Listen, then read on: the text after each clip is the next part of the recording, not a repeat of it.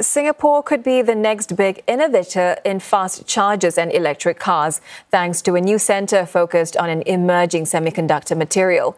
Run by A-Star, the facility aims to power R&D to help firms and researchers turn tiny chips into high-impact tech for the global market.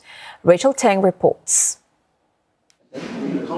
These semiconductors are smaller than a tip of a finger and can be used to power anything from electric vehicles to wind turbines. Gallium nitride can operate at higher voltages and generate less heat compared to traditional silicon semiconductors. It's these traits that make gallium nitride great for tech that requires compact size and high efficiency, and these include 5G, 6G and satellite systems. The demand for gallium nitride is projected to grow to $2.6 billion by 2028.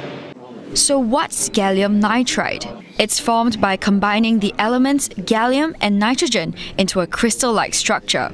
And with this new centre, Singapore will be in pole position to seize global opportunities around this cutting-edge material. This, ladies and gentlemen, will position Singapore amongst the few global hubs capable of producing advanced semiconductors that will power future communication needs, strengthening both national resilience and increasing our global competitiveness. At the same time, this will support a wide spectrum of the market, from startups to SMEs and MNCs in their innovation journey. From mid-next year, the centre will start offering commercial foundry services so companies can develop products faster. One startup expects this would help it cut capital investment of between $6 and $10 million. If we want to make a high-volume production line in Singapore or anywhere else, it needs huge capital. But thanks to this NSTIC program, we are able to share some of the equipment, so we don't need to buy those equipment. So we use it as a kind of a springboard to bring our products into commercial market. Analysts add that the centre will also boost Singapore's resilience in the semiconductor space. Recently, in this, the global situation, the supply chain disruption, and so on, definitely, Singapore will be, good to have this technology to so-called alleviate this kind of supply chain issue, right?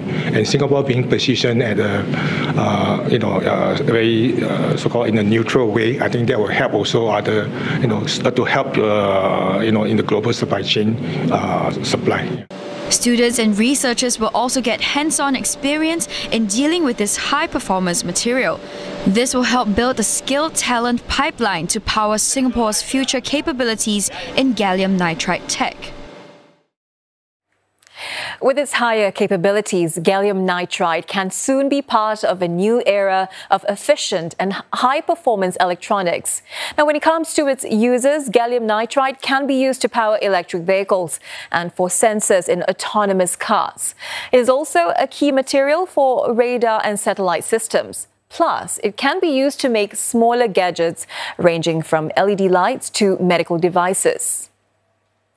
But pushing gallium nitride out to the mass market is not easy. Price is the biggest stumbling block. Right now, it can cost up to 3 times more than silicon, the most widely used material in the semiconductor industry.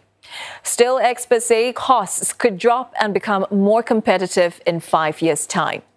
That is, if trade of the base material is not restricted. Now, China, which accounts for some 98% of global gallium production, banned exports of the critical mineral to the United States in 2024, triggering prices to rise to their highest since 2011. Now, this is why Singapore's new gallium nitride centre is so important. By developing its own capabilities, Singapore won't just stay ahead in next-generation tech. It will also secure its place as a key player in the global semiconductor space.